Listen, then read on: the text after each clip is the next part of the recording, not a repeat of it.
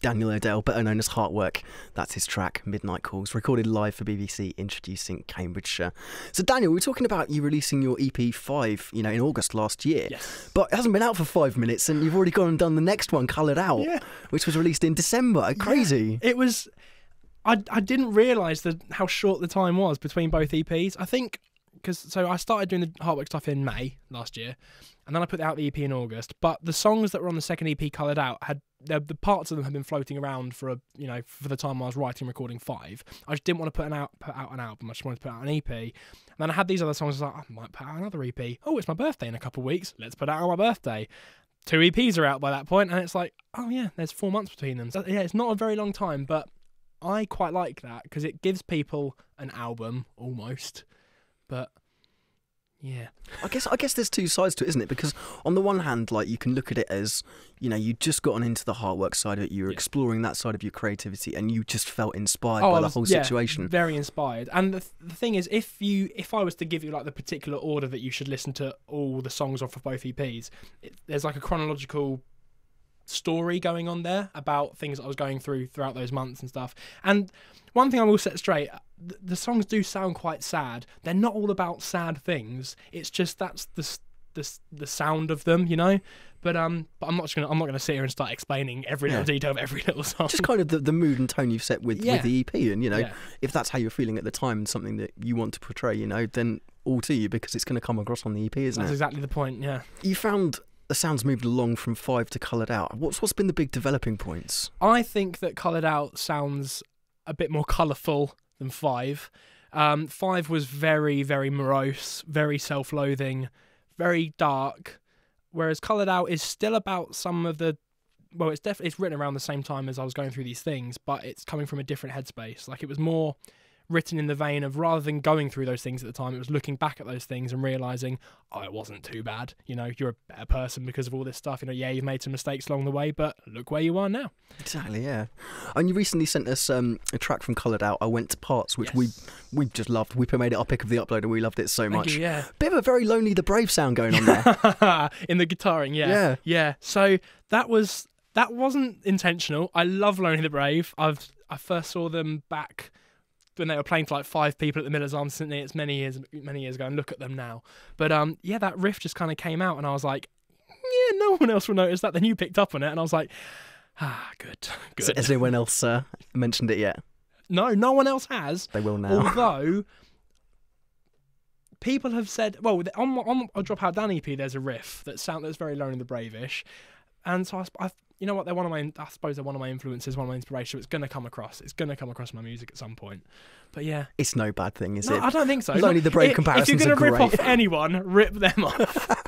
Brilliant. So I've got to move on to the next point now, because it's kind of unfortunate news from our point of view that you're going to move to Cardiff in February. I'm moving to Cardiff in February. Yeah. What's brought this on? I'm fed up of living around these parts. Not the people. Just I think it's myself. I've throughout the years, I've managed to fall back into some similar routines, some similar things have happened, and I just want to get away, I want to experience new things, experience new people, experience a new life. So a very dear friend of mine, he works around the area a lot. Although living in St Neots, he works around Cardiff and that area of the country quite a bit. And he said to me, he was like, I'm going to move there in February, do you want to come? And we kind of tossed it back and forth, like, oh yeah, we'll do this, oh it'll be awesome, we're so good. But no plans were really made. And then in the last 3 weeks, it's just gone, oh, this is happening. Yeah, we've got a flat. Oh, we've put a deposit down. Oh, I've got a new job. This is terrifying. We're doing this now. So yeah, next week. But at the same time, so exciting because, as you say, a new opportunity for you to go out, experience a new place. You know, inspire yourself with new things. Great, Exactly that, and that is the point, because it's, as I say, round here. As much as I love this area, I don't feel I can progress as a person and as a musician, by being around the same places. I need to get out there and try something new. So. Yeah. What's the plan with you when you get down there music-wise? Well, I've already got a couple of contacts from playing around that area before. So the plan is to go there, play the places I know, and then try and expand my contact list, as you would.